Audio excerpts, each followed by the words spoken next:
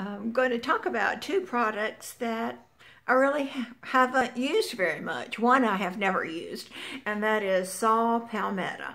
But the reason I want to share with you is I have friends who report that their husbands say that it really does the trick.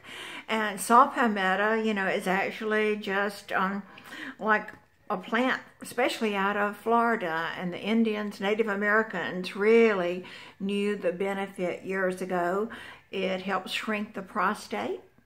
There's a proven benefit, and you can find it on the market almost anywhere. But when a friend writes me and says, my husband wanted me to buy the cheaper brand and it just didn't work, with helping with the urine flow.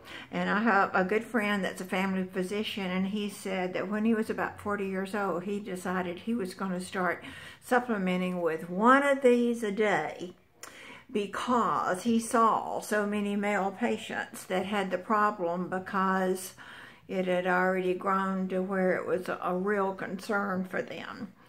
Did I handle that tactfully enough?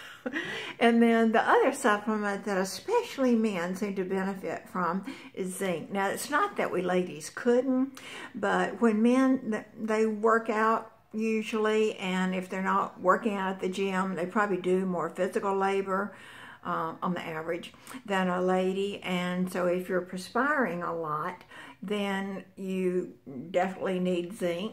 It helps with thyroid function. It helps with a lot of situations with the immune system. And it must apparently help with some of the male hormone situations too.